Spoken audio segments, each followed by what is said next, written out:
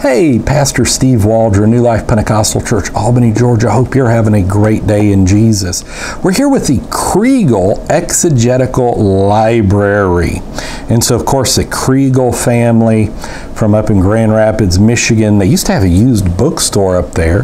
They offered Brother Mooney, Paul Mooney, a chance to buy it, and he turned it down. He always regrets that. It was only 250,000 books. Ernie Jolly used to have a great relationship with him, and so they're still a publishing house, usually very conservative. And so what we've been doing in our commentary series is, just open it, it's got good print, look at it, and then show you from Christian Book, just because it's all in one place, of what is available.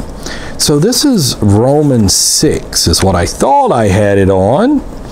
And context structure has Harris. I would assume that's Murray Harris. Baptism into Christ incorporates us in the death and resurrection. A lot of Greek words here. I would say that you probably would need, even though you could get something out of it, but to get the most out of it, you would need to know Greek. Have been incorporated into his death and burial for the purpose of walking in new life, which in turn bring glory to God. Continuing to live in sin, therefore, would nullify the entire purpose of Christ's death. He goes into John R. Stott. So let's see how many pages this is. It's almost 400 pages, if not over 400. It's 397, 399, 400 exactly. Again, excellent size print. I'm going to show you that again. Excellent size commentary. Now, I don't think they've got the entire Bible out on this. I'm not sure if they ever did, but we're going to show you from christianbook.com what is, in fact, available. So let's put that here. And this is the prices.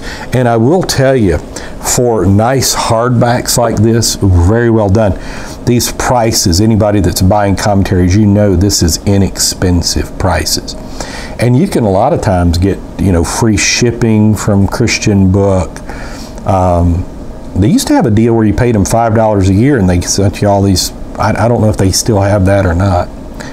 So the Kregel Exegitical Library is good. I think it's just going to be a good conservative commentary series.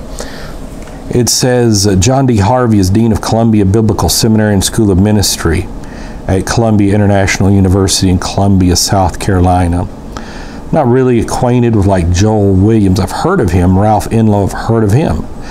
With the ABHE, Association of Biblical Higher Education, that's one of the